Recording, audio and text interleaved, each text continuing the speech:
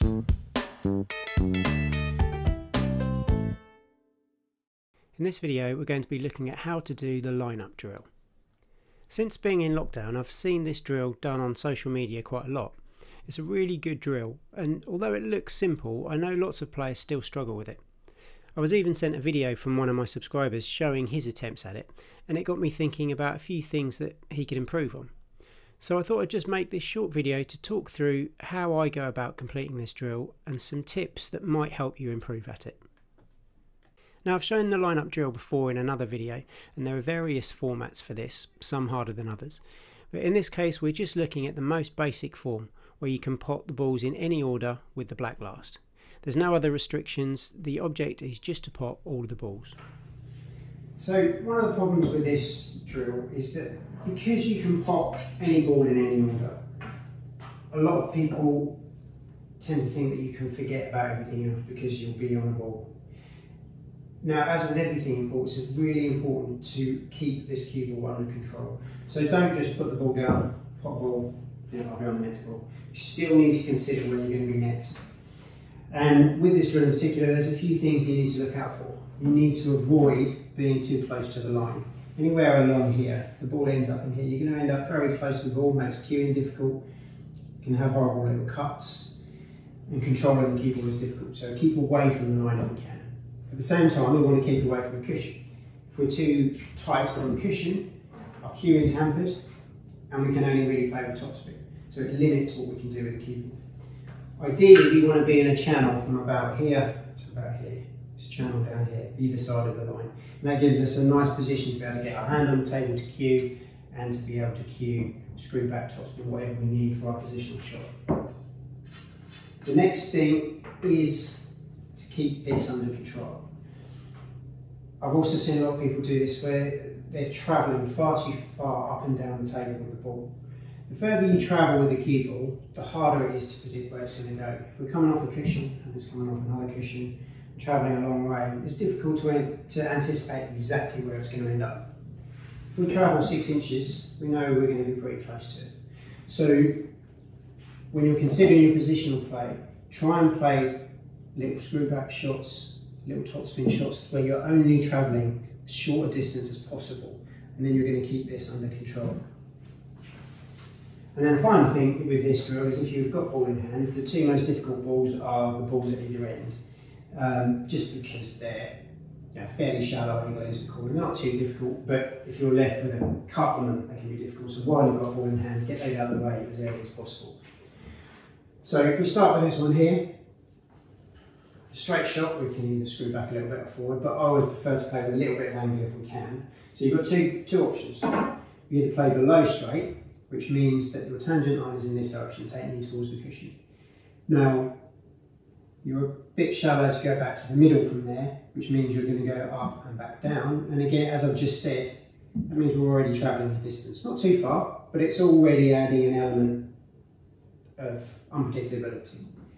If we go the other side, and we can screw back and we can come back here, and we're travelling about 6 inches, as I said before, and we're getting to the same sort of position as if we went the other way, whilst travelling far less distance. So I prefer to screw back. Now, ideally, if we can get onto this ball, it'd be good, but if we overcook it, we've got all of these balls here. So at this early stage, yes, we don't have to be too precise, but we are thinking about an area and keeping the cue ball under control.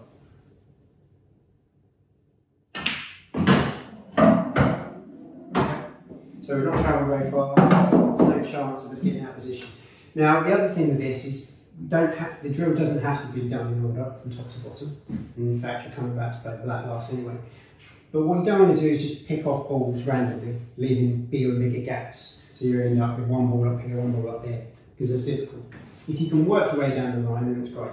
Don't have to stick to it if it's not the right shot to play, but it's a good way of looking at it. So if we look at this ball here, the next ball in the line, just off straight, and we're just above it.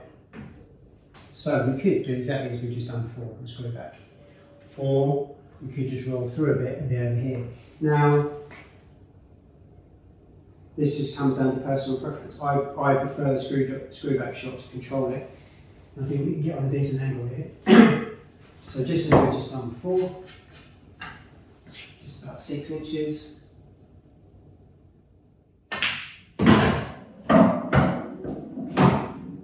And then we'll allow next ball in the line.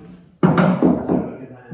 Now this time we're slightly below, only a fraction though, so our tangent line is in this direction.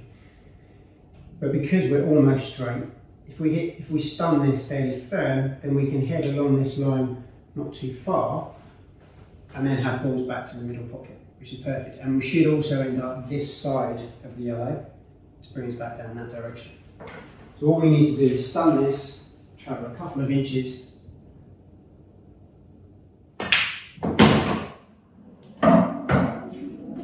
nicely on the next ball. So we're still working our way down the line nicely.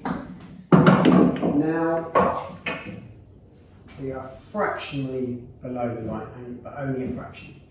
So screwing back is not really an option because we're going to be on the same line, if not higher, which is too steep for the next ball. So now we need to be looking at moving in this direction. So if we follow through from there, then we can either follow through onto this ball, which is hardly any movement, but if we go too far, we'll be on the red. If we go too far still, we'll be on the next red. So it gives us lots of options. We only really need to travel a couple of inches.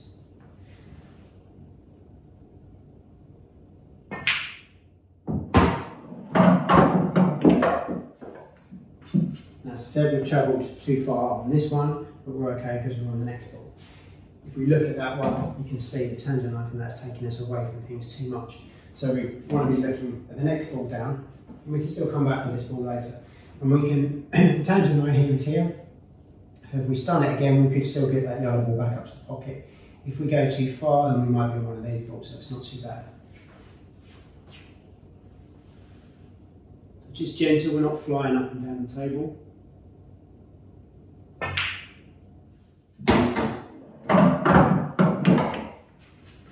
So we probably have travelled too far to play this yellow, because then we've got to carry the white all the way up here.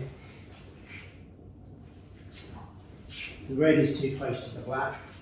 So we can look at playing this ball here to get back onto these two, and then we get ourselves back down again. So this is sort of the opposite of what we've just done. If we play this one here, tangent line takes us this way. We can pull back just a little bit from the tangent line. We don't really want to be going for this one because then we're travelling too far. So we want to be going to the red so that we can pop the red and then get on the yellow afterwards.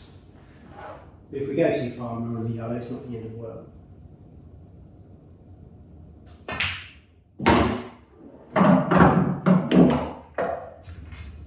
And actually, we're not too bad on the yellow. We could play the yellow and travel forward from it into the cushion and be on the red nicely.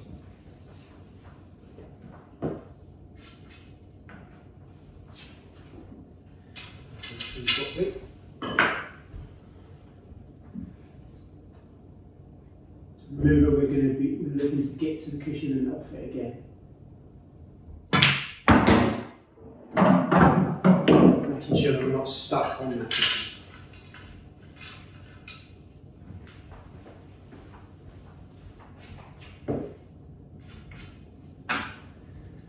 So now, this red to the middle. The first time here, we are going to have to travel a bit of distance, but we're trying to get down here anyway, so this is not too bad. Tangent line from there is here, which is in the right direction for what we need. We're probably going to come slightly forward from the tangent line. And once we're past the black, then really we want to be focusing on this end of the table again, because we then need to work our way back to get back to the black again. So anywhere down here is very good, and we've got a choice of balls. So we just need to focus on the pot. We might even click the black, but should just avoid it. So it doesn't need to be too hard. Probably just below centre so that we're not accelerating the white ball too much.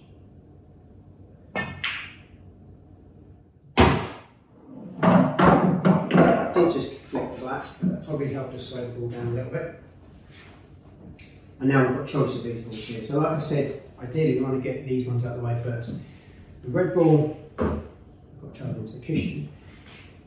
Again, it's travelling a little bit fast, so it's probably easier to play this yellow, which is almost dead straight, and just roll through a little bit and leave us a better angle on the red from the other side.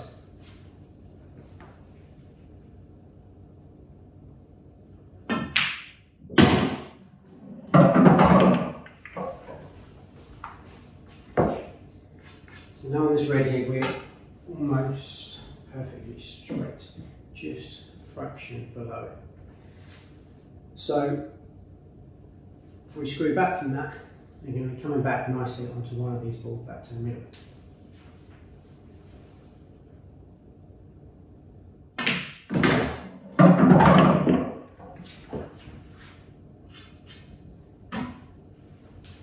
Now we've got a choice here. We'll probably aim this yellow. If we play this red to the middle, the tangent line will take us into this ball. If we play into there, we could get stuck in this line, which is not ideal. We don't know where this is going to head. So if we play into this one, the tangent line is taking us this way. Now, it would probably be, you could just about hold for this ball, but it's probably going to travel a little bit further, leaving us on one of these two balls back to the pocket. So we know we've got options from here.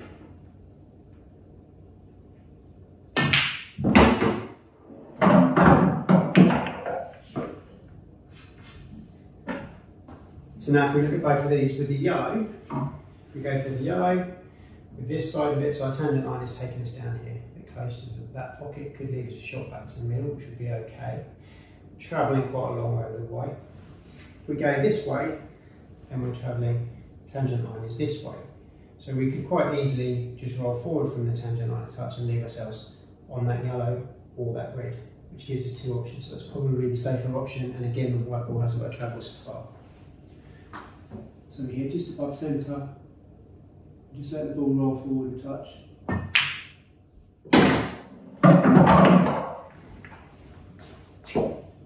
And then we've got our options here. Now, you can see on the red ball here, because we're low, the tangent line is heading up this direction. So that's not great because we're heading away from our next ball. So we need to be looking at the yellow. So if we look at the yellow, tangent line is in this direction. Now, probably travel too far. So again, if we travel forward from the tangent line, a little bit top speed and follow through, we can end up over here somewhere, which will end us nicely on this red. We're just planning ahead a little bit as well. We want to end up low on the red. Well, actually, if we ended up straight on the red, we can follow through and be straight on the black. So straight would be great. We can do something with either angle though if we don't get straight. So the straight line will be somewhere along this line here. Pretty gentle, we're not looking at travelling very far at all.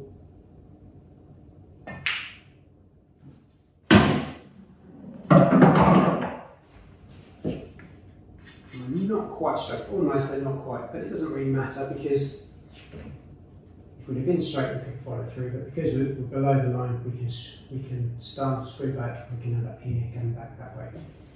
So ideally, we want to end up in here. Don't want to overdo it and end up in the middle pocket.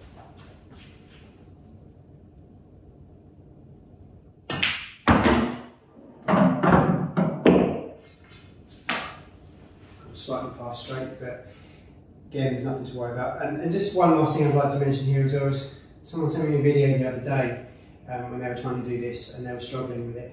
And although they were thinking everything through really well, talking things through, they were very negative when things went wrong. If this was a situation, they'd be kicking themselves because they didn't end up exactly where they wanted to be. Now, you can do that, but if I get upset I didn't get the position I wanted there, I'm far more likely to miss it. If somebody left me in this position, I'd be more than happy to come to the table and pop the black because I'm quite confident I can do it. So if you approach the shots confidently, even if you put yourself in not the best position, you're far more likely to pop ball. So line the shot up as you would do usually. You haven't got to worry about position on the next ball. You're not going to run into any pockets. Take your time, line things up. Be confident that you go forward.